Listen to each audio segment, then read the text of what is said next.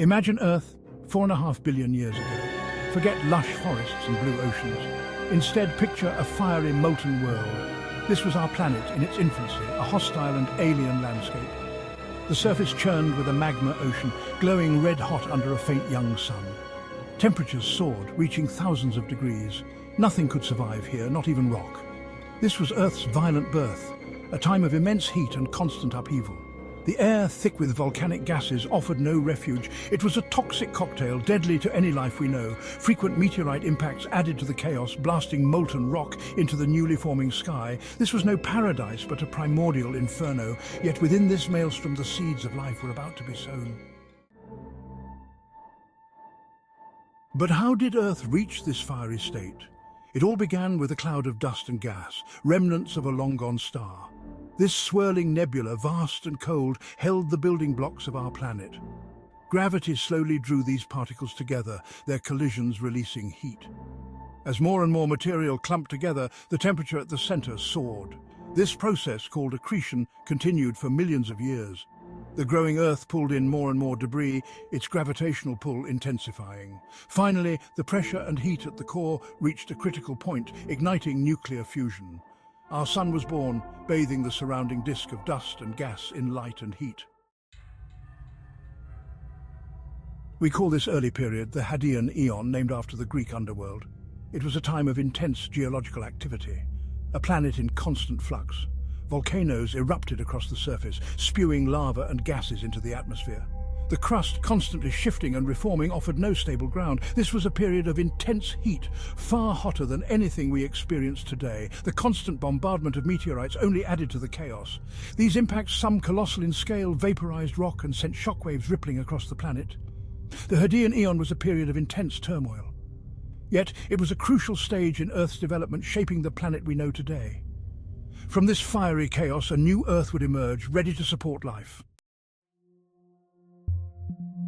Section 4. A toxic breath, Earth's early atmosphere. The atmosphere of the Hadean Eon was a far cry from the air we breathe today. Gone was the life-giving oxygen. Instead, a thick blanket of volcanic gases shrouded the planet. Nitrogen, carbon dioxide, and water vapor dominated this toxic mix. Traces of methane, ammonia, and sulfur dioxide added to the lethal cocktail. This early atmosphere was completely inhospitable to life as we know it. The intense heat, combined with the toxic gases, would have been instantly fatal. Yet, within this poisonous shroud, a crucial ingredient for life was accumulating water. As Earth cooled, the water vapor in the atmosphere condensed, forming the first oceans. Section 5. Cosmic bombardment, a blessing in disguise. The Hadean Eon wasn't all fire and brimstone. During this period, a remarkable event occurred, the Late Heavy Bombardment. For millions of years, a barrage of asteroids and comets pummeled the inner solar system. These icy bodies, remnants of the solar system's formation, carried more than just destruction. Locked within their icy hearts were water molecules and organic compounds, the building blocks of life.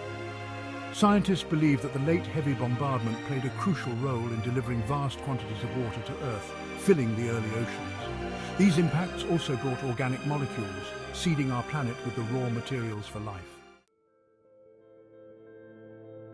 Section 6. A calmer Earth, setting the stage for life.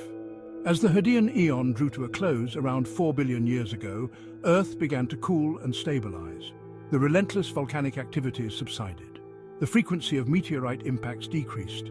The stage was set for the next chapter in Earth's story, the emergence of life. The oceans, now vast and teeming with organic molecules, provided the perfect crucible for life to spark. From the fiery chaos of the Hadean Eon, a calmer, more hospitable Earth emerged. It was a planet transformed, ready to nurture the first single-celled organisms and begin the long, incredible journey of evolution. The story of how life arose from this primordial soup is a tale for another time, but it's awe-inspiring to think that our planet, once a fiery hellscape, could give rise to the incredible diversity of life we see today.